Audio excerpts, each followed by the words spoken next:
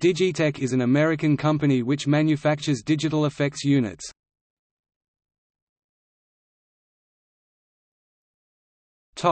History.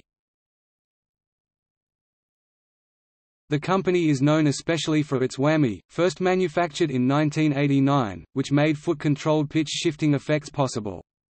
It is also known for the Time Machine Digital Delay Series and IPS-33, IPS-33B Smart Shift Harmonizers. Since then, the company has expanded into making numerous multi-effects and guitar and amp modeling equipment. In 2004, DigiTech released an overdrive pedal called the DigiTech Bad Monkey Tube Overdrive.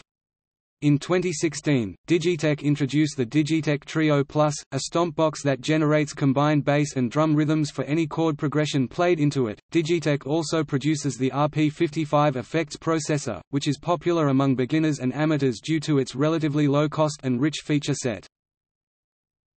DigiTech was acquired in 1990 by Harman International Industries, which later became as a subsidiary of South Korea-based firm Samsung Electronics in 2017.